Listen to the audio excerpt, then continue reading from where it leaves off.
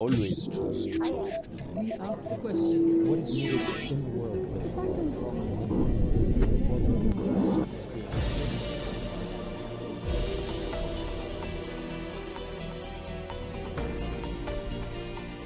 Američki magazin Time 2 puta ga je uvrstio na popis 100 najutjecajnijih osoba na svijetu, dok ga je britanski Economist 2011. godine opisao kao jednog od 3 najznačajnija svjetska ekonomista prvog desetljeća 21. stoljeća. Gost emisije Recite Al Jazeeri je Jeffrey Sachs, američki ekonomista i profesor na univerzitetu Columbia, poznat po zalaganju za ujednačeni ekonomski razvoj i suzbijanje siromaštva. All right, Professor Sachs, hello and welcome to the Al Jazeera Balkans channel, and thank you so much for taking the time to speak to us. Now, I want to start with something you wrote recently for the Al Jazeera English website. You say that Israel's war on Gaza has become Palestine's liberation war, and that the brutality of the war and blatant disregard for international law has shaken global politics to the core. Now, how exactly do you see this becoming Palestine's war of liberation? I think we're very close. It seems counterintuitive, but I think we are close to Palestine joining the United Nations as a sovereign nation, as the 194th member state. This almost happened in April, but the United States vetoed it. The U.S. stood alone. The General Assembly then voted overwhelmingly for Palestine to become a UN member state and put it back in the Security Council. Then in Bahrain, the Arab League met and, of course, called for the two-state solution now to be implemented and called for an international conference. The King of Bahrain went first to meet with President Putin, then he went to China to meet with President Xi Jinping. I think diplomacy is moving very fast. Of course, Israel's dead set against it. The United States is dead set with Israel, but the rest of the world is coming to understand the reality. And I don't think the U.S. and Israel alone can block the world will. Right. I mean, the U.S. is now bearing the brunt of global criticism for crushing its own red lines and international norms that it pushed others to adopt because of its unambiguous and ardent support for Israel. Now, why is the U.S. doing this? And is the shunning of the U.S. because of its support for Israel bad for its own security and its own national interests? Well, first of all, yes, it is bad for the United States to be isolated. The U.S. As an imperial power has always been a hypocrite. Don't do what we do what we say. And this is standard for empires. Think about the British Empire, certainly one of the most hypocritical empires in history. So the U.S. has acted with impunity, but it doesn't get away with it anymore because it's not alone. It's not as powerful as it thinks. Suddenly it's seeing that China, Russia, Brazil, India, Africa, all parts of the world are saying, no, you can't behave that way. And the U.S. is taking note of the fact that it's increasingly isolated diplomatically. In the past, the U.S. was so powerful that whatever it said, everyone stood up and cheered. But now the boos are coming from all parts of the world. It's having an impact, not immediately, but it is having its impact on the U.S. politics. It's not safe for the United States. Now, Professor, with the until recently massive U.S. campus protests, we see that American public opinion is turning slowly against Israel's apartheid rule and its shocking violence in Gaza. But we also see that the Israel lobby in the U.S. is working feverishly to keep the pro-Israel narrative on track in major U.S. media outlets and to hold back moves towards a two-state solution. Does such interference in U.S. decision-making processes have its limits? It does have its limits, especially with people under the age of 35. They're just not buying it. They're not watching the mainstream media. They're not reading the mainstream media. They're watching TikTok. They see what they see. By the way, that's why the U.S. government's intent on forcing TikTok to close down. Because people see something different from the official narrative. But so I think it has nothing to do with China, has it? I think it has more to do with the Middle East, actually, in the case of TikTok. It's a combination of both. But we had senators saying very explicitly oh, we don't like what TikTok is showing about Gaza. You know, they were not even trying to hide that fact. So yes, the U.S. narrative doesn't work. I don't think Biden is going to be reelected personally, but that's just a guess. But I do know that a large part of the American electorate is against what the U.S. government's doing. Mm-hmm. But so you say that the U.S. is more than a protector of Israel. It is now an accomplice in its genocidal attack against the Palestinians in Gaza. Pretty strong words, Professor. Well, but that's literally the case. The U.S. is providing not only the munitions and the financing, it's providing the intelligence operations also. So the U.S. is part of this war of Israel. It's an ally to Israel. This is clear. They would probably say so themselves. But if we really saw the day-to-day coordination of intelligence operations, munition shipments, financing, political consolidation, geopolitical operations in the UN and elsewhere, of course the U.S. is complicit. It's tragic. This massacre should not go on another moment, and the United States should not be a party to it. Right, but the U.S. has numerous allies in the Middle East. Why does Israel stand out? Why is this such an ironclad friendship?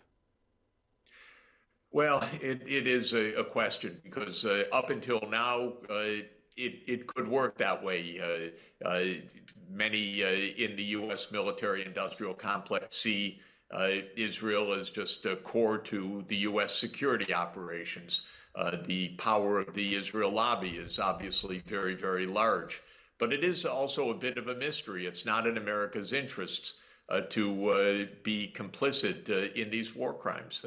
And it's isolating America geopolitically in a very adverse way for U.S. interests. Mm-hmm. And one more question on the region before we move towards Asia. You have earlier asserted that Israel will fail in its goals to militarily defeat Hamas.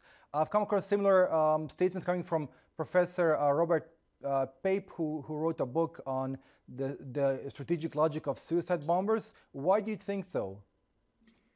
Well, I think Hamas is just so much part of the Gazan community, and from reports that we hear, the support has strengthened because Israel's massacring people, and Hamas is seen as a resistance force. I don't know whether that's true.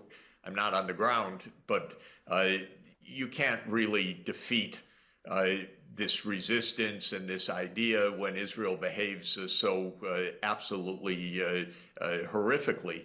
And a huge part of the issue for Israel is it's not saying, well, you know, we get rid of Hamas and then the two-state solution. It's saying, no. We get rid of Hamas and then Israel will rule over the greater Israel. And so what Israel has put on offer, quote unquote, is just endless apartheid and ethnic cleansing. It's really made no bones about it, this government. So how could the Palestinians ever support that? How could you wipe out opposition when the avowed goal of Israel is not Israel's security, but Israel's domination over the Palestinian people and over the land of Palestine, most importantly? Right. I mean, well, I shouldn't say most importantly from Israel's point of view, it just wants control over all of it. That's the point. Right. Professor, what are the geopolitical implications of the United States being bogged down militarily in supporting Israel, Ukraine, and Taiwan in their respective military efforts? And why is it, and do you perceive China as a military threat to the U.S. in the Asia-Pacific region? Well, the implications are we're slipping towards World War III. That's the real implication, because the U.S. cannot do what it says. It cannot keep Ukraine safe and expand NATO to Ukraine. It cannot keep Israel safe. It can't win a war in the South China Sea over Taiwan. It's overstretched, overextended politically. It's got the wrong idea anyway, which is hegemony in each of these areas. So the arrogance is also weighing heavily on the U.S., but these people in power in the United States only know one answer, which is, well, if we're threatened because we are the sole superpower, we need to escalate. And the more the U.S. escalates, the more dangerous it becomes, because we're in an outright war with a nuclear superpower that has 6,000 nuclear weapons. This is not a good idea. Mm-hmm. But do you think that do you think that the entire pivot to Asia during the Obama administration was in a way senseless? Well, I don't think there really was a pivot to Asia. The United States aims to have primacy in every region of the world. This is not a goal I even understand what they're talking about, really. But they're hungry for dominance, and this is what's getting the United States into trouble in Europe, in the Middle East, and in Asia, all simultaneously. Because maybe these officials have not recognized the world's really changed. Russia can stand up to the United States. China can stand up to the United States. Russia and China have become closer and closer because both of them have been pushed by the United States. Russia just signed a security alliance with North Korea. I mean, the U.S. is pushing countries together because the U.S. has so many enemies on its list, Russia, Iran, China, and so forth, that it pushes these countries into closer and closer relations. And the world really is different from what the American policymakers think. They think they run the world, but they don't run the world. Right. Professor, we know Russia's invasion of Ukraine is now entering third year. We know that there were large debates in the Congress earlier this year on whether to send a new a military aid package to the Ukrainians. You're one of those early intellectuals whose comments regarding Russia's invasion of Ukraine were quite restrained from the very beginning. You weren't really a fervent supporter of Kiev. Could you talk us, what is your position today? Could you talk us through? Well, just to be precise, I was a fervent supporter of Kiev, but in a different way. Right. I said to the U.S. government, stop NATO enlargement, negotiate with Russia, avoid a war. That was my point. But these people in Washington were really incompetent, in my view. Either they thought, oh, we won't have a war, which was very naive because they were crossing all of Russia's red lines, or they thought, well, we'll just defeat Russia, which is also an incompetent point of view. So I don't know what they really felt, but I do know that this war could have been avoided.